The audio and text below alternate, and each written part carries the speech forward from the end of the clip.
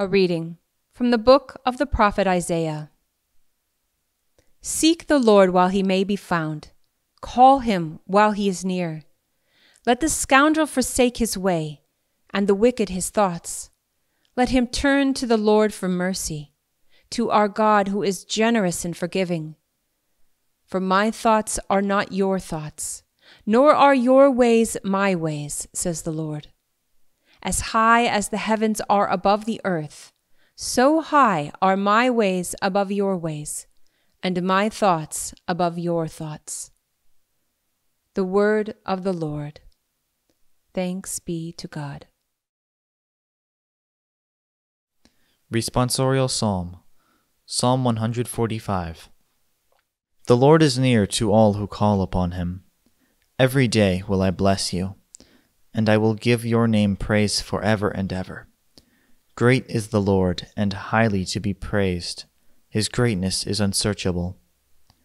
The Lord is near to all who call upon him. The Lord is gracious and merciful, slow to anger, and of great kindness. The Lord is good to all, and compassionate toward all his works.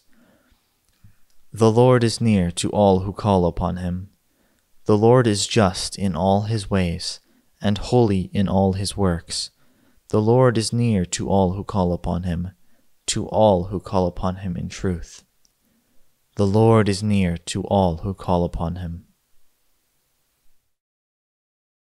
From the letter of St. Paul to the Philippians. Brothers and sisters, Christ will be magnified in my body, whether by life or by death.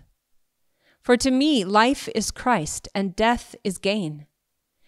If I go on living in the flesh, that means fruitful labor for me, and I do not know which I shall choose. I am caught between the two.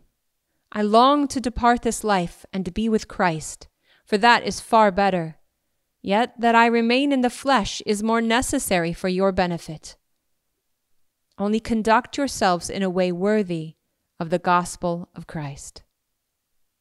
The word of the Lord. Thanks be to God. Alleluia, alleluia. Open our hearts, O Lord, to listen to the words of your Son. Alleluia, alleluia. A reading from the Holy Gospel according to Matthew. Glory to you, O Lord. Jesus told his disciples this parable.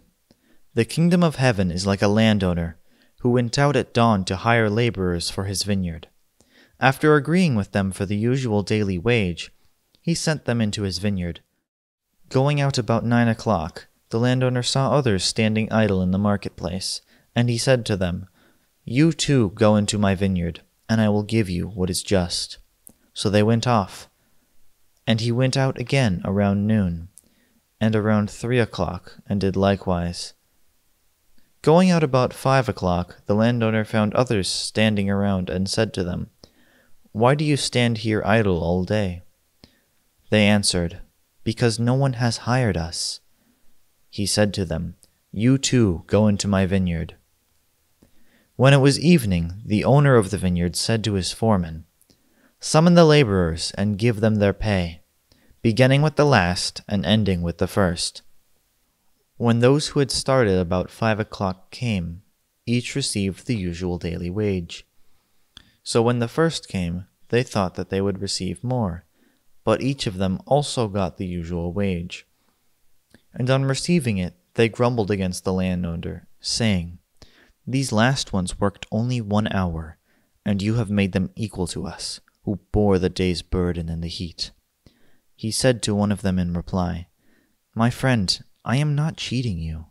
Did you not agree with me for the usual daily wage? Take what is yours and go.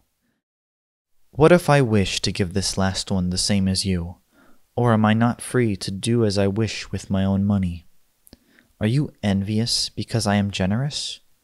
Thus, the last will be first, and the first will be last." The Gospel of the Lord. Praise to you, Lord Jesus Christ.